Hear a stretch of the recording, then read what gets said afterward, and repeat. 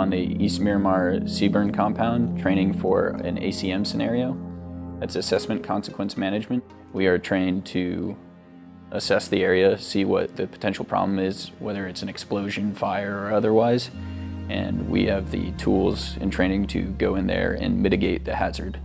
It allows us all to expand our knowledge base because we all have different backgrounds. So what we're training here to do is to respond to a scenario where we find someone who has some sort of CBRN agent or toxic industrial material.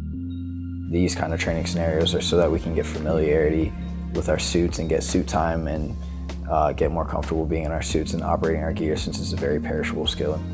The skill with operating in suits and operating all of our technology, it's a really technical skill, and if you don't do it very often, it'll just disappear. This training is important to the Marine Corps because if you don't have Marines or personnel trained in order to handle these types of situations, which are the most dangerous types of situations possible, everything out there will kill you or severely wound you permanently. Nobody will know what to do, everybody will scatter, and chaos will ensue.